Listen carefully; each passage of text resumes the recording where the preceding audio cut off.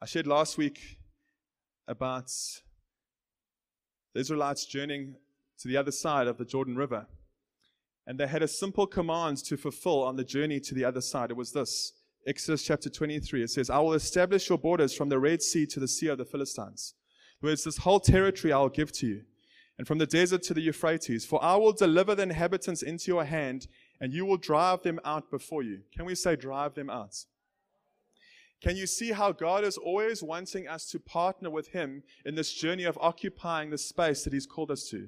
He's always wanting us to partner with Him in putting our nets on the other side and seeing the biggest catch come in. The moment of the miraculous, the moment of the supernatural. God wants to partner with humanity. That's been His plan all along. Since He created the earth, He put man in place and says, I want you to have dominion as you're connected to me. I want you to rule and reign over this earth. I want you to be those that carry my God likeness into the world around us.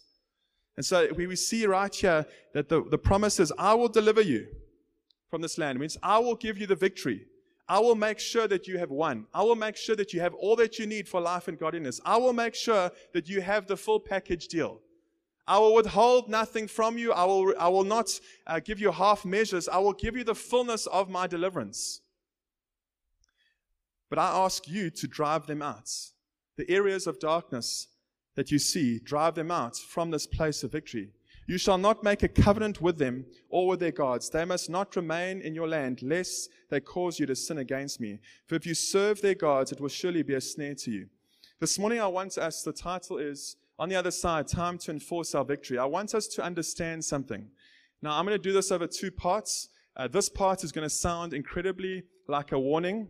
The next part is going to sound incredibly like a jubilation victory moment. And you'll see in 1 Samuel 13 and 14, the text that I'm going to use today, that's the reality, is that we are in a warfare. I don't like talking about the devil. I don't like people talking about the devil because I don't think he needs attention. We need to talk about God. We need to talk about the goodness of God, the triumph of God. We need to talk about the fruitfulness of God. We need to talk about the nature of God. But there are times that we need to be aware that there are areas in our lives that the enemy wants to rob, kill, and destroy. He wants to convince us that we are no longer seated in heavenly places in Christ. He wants to try and minimize, just like he did to Jesus, the fact that we are sons and daughters of God. He wants to destroy our confidence that we have in this finished work that Jesus has accomplished. And so we see in all of this that, and I'm going to go into 1 Samuel chapter 13, you can turn there and just pause for a moment, that there are times that God calls and summons a people to a place of action and enforcing something that causes not just ourselves to come into a new place, but those around us. And I feel we are summoned into that place right now as a church community. God's looking for us to take hold on the other side of this glorious promise and inheritance that Jesus has won for us. But it means we have to understand firstly what we're positioned in. We're positioned in the victory of Christ. We're positioned in the God who overcame all disease and sickness. We're positioned in the finished work that said, it is no longer darkness can no longer overtake you because I have overtaken darkness. Death has been swallowed up by victory. That's the position that Christ won for us. And friends, my heart is I want to see the reality of that here on earth, because I see in Scripture that everywhere where Jesus went, every sickness fled. Everywhere where Jesus went, every word that he spoke was intentional around destroying a thought pattern that was stooped in darkness and was stooped in lies. And he brought truth into that place to set people free. The Bible says it's for freedom that Christ has set us free. The goal here is that we become freer and freer and freer and freer because we've already been fully set free in Christ. But God wants us to enforce that freedom, enforce that victory, and go after, just like he gave on the other side the commandments to God's people. I will deliver you, but I want you to drive out all the inhabitants of that land that do not represent me. Friends, there's a partnership that God's calling us into. And I think sometimes we have not understood that, or we have not taken personal responsibility for that. What do I mean by that? It's not our responsibility to defeat darkness. It's his. But it's our responsibility to position ourselves in glorious lights and do whatever God says to see that darkness disappear. I'm not prescribing patterns. I'm not describing programs here. I'm describing a reality that Christ has done it all. He declared it's finished. Now, from that position, God sent us on mission to go and destroy the works of the evil one. which means my personal assignment every day I wake up is not to just focus on all the areas I feel insecure in. It's not to focus on all the areas that are barriers, areas of anxiety, areas of fear. It's not to focus on the me. It's to say, Father, there's an assignment upon our life by the Spirit of God to walk into spaces and to do what? Where there is poor understanding of the goodness of God, I speak good news. Where there are broken hearts, I carry the Spirit of the Sovereign Lord upon me to do something, to drive out those broken hearts with the kindness and mercy and love of God. Where there's blindness and nobody can see the truth, I come into those spaces and I drive out confusion and complacency and all those kind of things.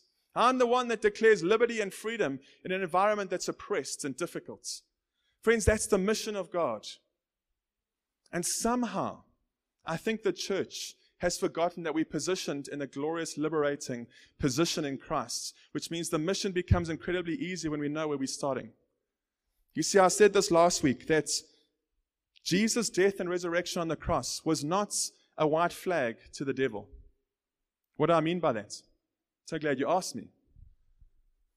It didn't mean that we now have peace between darkness and light. It didn't mean now that we had this resolution that we could coexist together somehow. It didn't mean a white flag of truce and peace. You know, like they say, listen, we are going to now agree to disagree. We are going to all coexist together, but we're going to do it in peace and harmony. Friends, that's not the goal. And I fear the church sometimes think that that's the goal. The goal is not peace, friends, because that's a false peace. The goal is freedom. Because freedom will always lead to peace. True freedom. And God's called us into the place right now where we understand that what was on Jesus' life, as he was in this world, so are you, friends. What was on his life? He said, I came to this earth to do one thing, to destroy the works of the evil one. And you can put the scripture up. Just so you can see this is legitimate. I'm not making this stuff up. 1 John 3 verse 8. This is why the Son of God was revealed, to destroy the works of the devil. Which means every area there was evidence that there was an inhabitant in our lands. I'm talking about the land of our internal world and our external world. Every time I saw evidence of something that wasn't part of my Christ-like DNA and nature in God, I was commanded to drive that thing out. I was given the authority to drive that thing out. I was given the mandate to go and seek out those areas that were lost and bring them to a place where they're found. I was mandated to go after sickness and see it come into the glorious, liberating freedom of the blood of Jesus that says, by his stripes, I am healed. Not according to my experience, but according to the revelation of Christ. Because it can be so easy to look at my experience and say, well, it doesn't work. Friends, that's not what God's called us to. He's called us in this place to understand that Jesus is the pattern. Jesus is perfect experience of heaven on earth. You want to know what your role as a believer is, what it looks like? Study the life of Jesus and start to say, Father, as I'm positioned in Christ, I get to live in the same reality as you do. I get to be positioned with the same glorious authority to go and drive these things out. And this is the crux of what I'm saying. Ephesians 5 verse 11. Have nothing to do with the fruitless deeds of darkness, but rather expose them, was the call to the Ephesian church. Why am I saying all this? I think sometimes we put up with too much darkness. Sometimes we put up with too much lies. Sometimes we put up with too many things that are just not God. Why? Because somehow we've lost our fight. Somehow we've lost the position of authority we carry, of confidence to say that if Christ has done it, that's enough for me. If he has declared it, that's enough for me. If he said, every sickness will bow to the name of Jesus, that's enough for me. So when I go out to the hospitals, which I've committed to do ongoingly until I see God do what he says he's going to do, I don't stop going. I don't stop pulling back. I don't pull back from this assignment. Why? Because I understand Jesus has done it all. And my role is not to coexist or cohabit with all the areas of darkness and hopelessness and discouragement and poverty around me. My goal is to bring it into glorious freedom and liberty. Is that your goal? Ask the person next to you, what's your goal?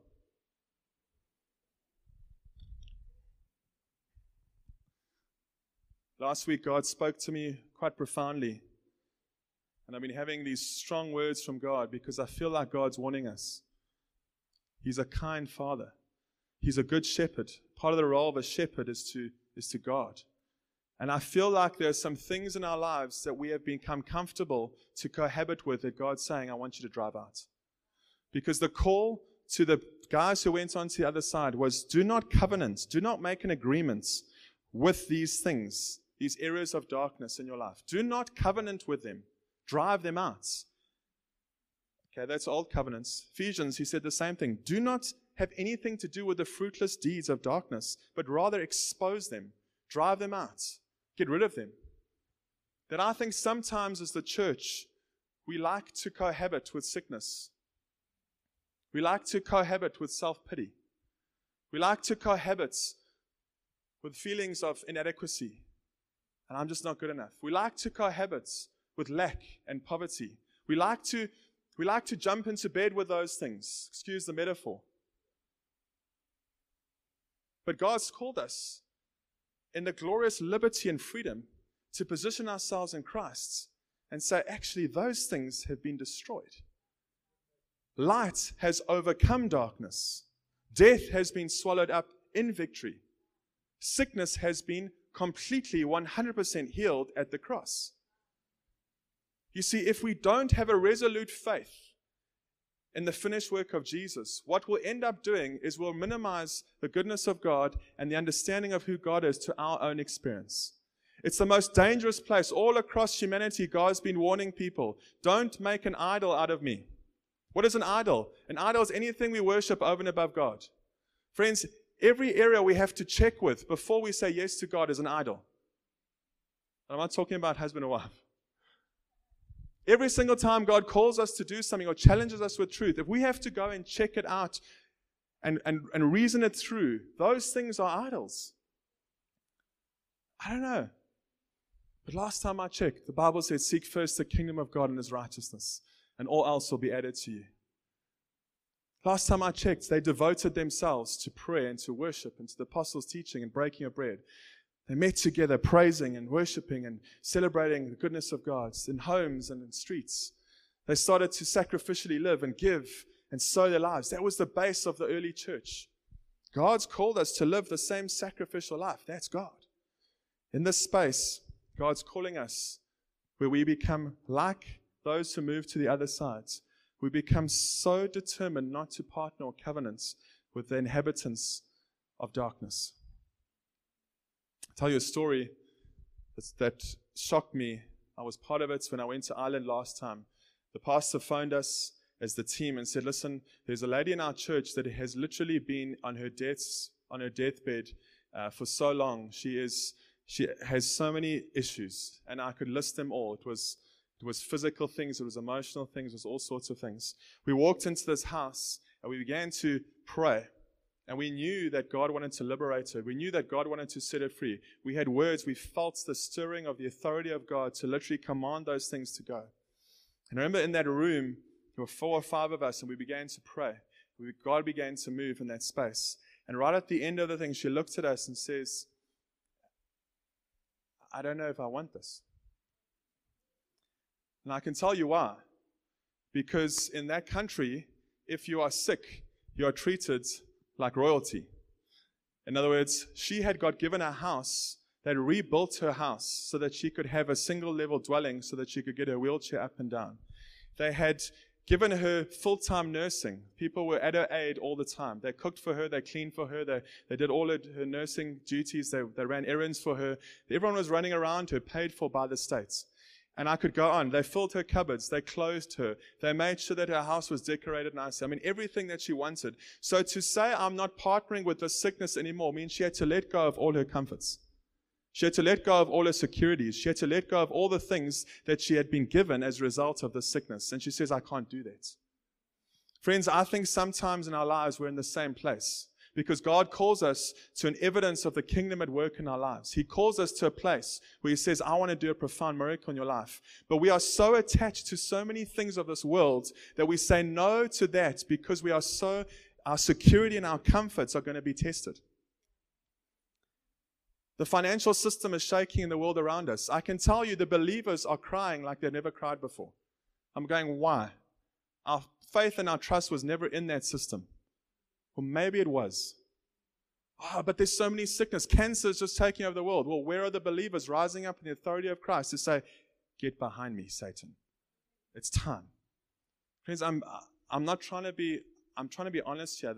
God has challenged me in my own personal life on the areas I have made alliances with because they're comfortable, because they're easy, because they're secure, but they're not God. God is calling the same thing from us. Where is our trust? Where is our security? Where are the things that God has called us to drive out? You see, friends, if our past experience is bigger than our experience of God, we're in danger. And I'm warning us, as God is warning us by the Spirit, let's look. Let's look through our lives. Holy Spirit, come, show me. Show me the areas I have said yes to. I've come into covenant with that you've called me to drive out. Because as we begin to do that, something changes. I'm going to introduce you to the story of Israelites versus the Philistines. It's one of those historical stories that profoundly talks into this very thing. This is not new, by the way. Covenanting and becoming allies with the enemy is not new. It's happened all throughout history of man, because we like to do the comfortable thing. We like to do the thing that's easy. And so here we see the story in 1 chapter 13. It starts with Saul being called the king. Now, I'm not going into the history of that, but the Israelites called for a king because they didn't want the king, Jesus, to rule over them, God the Father to rule over them. So they called for a king. God says, I don't like this, but there we go. Here it is. Now deal with the consequence. And from that moment, we see how Saul's reign began to take place across the Israelite nation. And the first year that he reigned, and we can read it all together, it says he reigned for 1 year. When he had reigned 2 more years over Israel, Saul chose for himself 3,000 men of Israel. 2,000 were with Saul in this Mishmash place, in the mountains of Bethel, and 1,000 were with Jonathan, his son, in that place. The rest of the people he sent away, every man to his tents. And Jonathan attacked the garrison of the Philistines that was in Geba. And the Philistines heard of it. Then Saul blew a trumpet throughout the land, saying, Let the Hebrews hear. Now all Israel heard it said that Saul had attacked the garrison of the Philistines, and that Israel had become an abomination to the Philistines. And the people were called together at Gilgal. And what happened at Gilgal? The Philistines came with 30,000 people of chariots and horses and armies and all sorts of military procession. And it says here, verse 5, it says, the people were as numerous as the sand on the seashore in multitude. And so when the men of Israel saw this, that they were in danger, they were distressed, they hid themselves in caves and thickets and ropes and in holes and pits. And some of the Hebrews even crossed over the Jordan back to the land that they came from. They went backwards. Now I want to just share a few points around this, but I'm going to carry on next week with the major part of what I want to say. You see, in this space, the Israelites had become chummy with the Philistines. They were meant to be evil. The Philistines were meant to be the enemies. They were meant to be the people that were opposed to the Israelites. And we see all the way through Scripture how the Philistines had no city that they occupied. They just prowled around and looked for fights. Does that not sound like someone that we know? Be on your guard. Be sober. Be vigilant. The enemy prowls around like a roaring lion looking for someone to devour. He's looking. He's on the lookout for a loophole. And so here we see the Philistines acted like that back in the biblical times. They were the nation that had no fixed dwelling. In fact, the research says there were 5 troops that would walk around in different places and they would try and ambush the people of God the whole time. Friends, that's the enemy. He knows he's defeated and disarmed. So he's prowling around looking to take away your authority and try and convince you that you're powerless. Try and convince you that you need to run away and hide. Trying to convince you that nothing's going to happen when you show up. That's what he does. He's the master of trickery and deceits. The wicked wiles of the enemy, that's what the Bible calls them. He comes in to try and tempt us to give away our authority and the knowledge of God and reason and argue against it. But God says, take every thought captive and make it obedient to Christ. You're in Christ. Stop thinking like the devil. Think like Christ. And so in that space, the Philistines had become friends with the Israelites. How do I know that? Because a few verses later, it says this, and they had a master plan involved here. I think it's happening all around us as we speak. The enemy, the darkness, the Philistines, they had worked their way into this relationship with the Israelites where the Israelites were dependent on them for their blacksmiths. So what happened in this time is because in the Israelite camp there were no blacksmiths, the Philistines offered to do all their blacksmith work for them, which means sharpen their tools, sharpen their equipment, which means make their spears and make their swords and do all sorts of things. And so because of that, Israel became dependent on the enemy because they needed them to supply them with blacksmiths. It goes on to say a few verses later, you can read, in verse 16 it says, further down, it says, now there were no blacksmiths to be found throughout all the land of Israel, for the Philistines said, lest the Hebrews make swords and spears. So what is this telling us? It says they had intentionally gone after allying themselves with God's people so that they could have the upper hand in battle. They didn't want the Israelites to make swords and spears of their own and somehow turn around and annihilate them. They said, we'll carry that authority. We'll carry that role. And I think so much of the tactics of the enemy are to get us to ally with him to such a degree that he becomes the one who calls the shots. He becomes the one who influences instead of us being the one who influences. Just think about it. The goal of warfare is to win. If you have no swords or no weapons, or if your weapons are blunts and you need the enemy to sharpen them, what good is that in battle? Do you think that's a clever strategy? It's profoundly clever for the enemy. It's stupid for God's people. But how many of our lives have been yielded to the forces of darkness around us, to the culture of the world around us, that are there to dull and blunt our very ability to be children of God and to exercise our authority to enforce our victory and cause darkness to flee? What do I mean by that? You're talking foreign language here. You see, understand what I'm saying? How many of our lives are caught up in the worldly culture around us where the forces of darkness are dictating the way that this is going to work? Let me give you an example. The worldly culture is built on this premise that if I'm not busy, I'm not doing something significant. If I'm not running from pillar to post then there's no value inside of me. Ever heard that culture? No, we all live in it, but we don't really question it, do we? What do you think the goal of that culture is? It's to blunt the weapon of rest and worship and intimacy. Why? Because I'm so tired of hearing the church say, I've got no time to worship. I've got no time to pray. I'm so busy, I'm so busy, I'm so busy. Friends, our tools are getting blunt at the hands of the enemy's culture to say, actually, these tactics are there to get you to be ineffective in your walk with God. And we are putting up with it, friends. I could go on so many. In fact, maybe let me do that. What about the tactics of offense? I don't hear people in the world getting offended, to be honest. Like, I rub shoulders with some people, and things are happening in their lives, and people are doing all sorts of negative things, and they're like, oh, leave it. The church, you say boo, and someone gets offended. Why? It is a tactic of the enemy. Why? Because if we can get caught up in seeing each other as the enemy, guess what happens? Our weapon of unity becomes blunt. Our weapon of together, one heart, together, united together, becomes blunt. And therefore what happens is a house divided cannot stand. The enemy is very clever with twisting stuff. And here we see in this scripture how the Israelites had become buddy-buddy with the Philistines, and they didn't even know they were making themselves ineffective. How many of us are becoming ineffective in our walk with God because we are settling for a worldly culture that is influencing every part of our lives? Technology, busyness, stress or anxiety, robbing us of the weapon of peace and rest. Self-indulgence and self-preoccupies, robbing us of the privilege and the weapon of servanthood. Lay our lives down for others. Lay our lives down to influence people. No. Can't do that anymore. That day is gone. Hearing people say the day of serving is gone. I'm like, what Bible are you reading?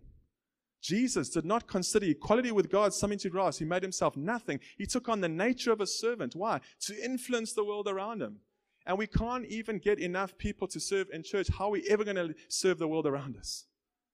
God's calling us to be aware and alert, be vigilant, be on your guard. Why? Because if we make covenants with all these things, you make a covenant with busyness, you make a covenant with offense, you make a covenant with your pain, you make a covenant with all sorts of things, guess what happens? It nullifies the effect that you could have to drive out the darkness. And God's called us to this place. It's time for the church to rise and be aware of what's happening around us. If you do not have time to spend with Jesus, you're becoming blunt And when God wants to yield you as a weapon to enforce victory and to destroy sickness and to drive out all those things, guess what happens? We become ineffective, and then we blame God for our ineffectiveness. God's called us in this space. And I end with this. He took a Jonathan to do what? To poke the sleeping bear. Friends, we need some Jonathans around. What did Jonathan do? In the midst of all of this, he decided to attack the Philistines. You know, the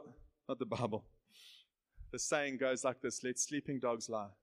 I think we've let the dogs of doom lie too much in our lives. And we're so scared of waking them up because of what they might do, because somehow we've distorted the view of God and made the devil bigger than God. I remember the moment we went to a restaurant in the Midlands. I won't mention because I don't name and shame. We went to a restaurant and there was a dog there. And my son was young. He was probably about 2.5. And the dog was lying in the middle of the restaurant. And so he went to go and cuddle the dog. But the dog was sleeping. And you know that saying, let sleeping dogs lie? There's a reason for that. As he did that, the dog came and literally his whole jaw went over Leden's face. So much so that when he got out, he had puncture marks just underneath his jaw here, Leden, and his temple. Like it literally went right over. Because he chose to provoke. He chose to wake up. He chose to go after something. Now, nothing happened. The crux of my story is this: we need some courageous people who are willing to poke at sleeping giants called complacency and called covenanting with the wrong things.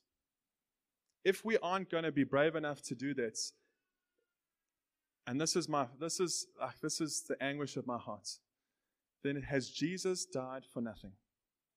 Because if he's not going to be the one that heals all sickness, then was that merciful death on the cross just not enough? If he's not going to be the one that heals our relationships, that restores us to a place of hope and life, then is this all for nothing? And friends, I don't think that's the case. I just think we have been dulled into complacency for too long. And God's saying, Jonathans, go. Come on.